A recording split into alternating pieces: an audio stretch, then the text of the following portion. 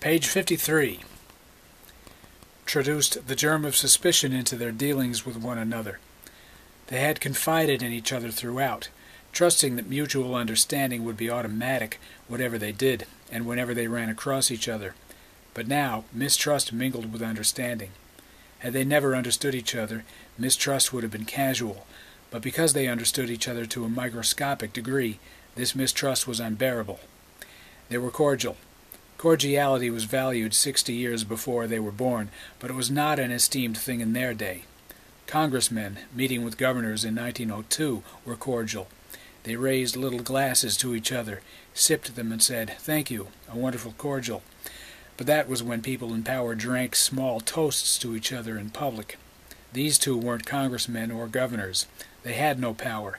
Formal behavior was frowned upon, but they would nod to each other stiffly if they bumped into each other somehow. This was a remnant of public behavior they'd never witnessed in their lifetimes, but which they pulled up from a past someone else had had. They sensed each other's dissolution without sharing in it. Each knew the other was watching everyone around him wandering aimlessly. Each knew this was how most people lived. Each knew the other one didn't want the other to be isolated. They intuited, without knowing specifically what was the other one's environment, the fundamentals of the other's situation.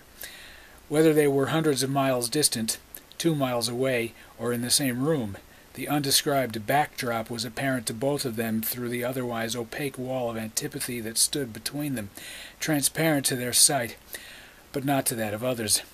Neither knew just how the world in... Page 53.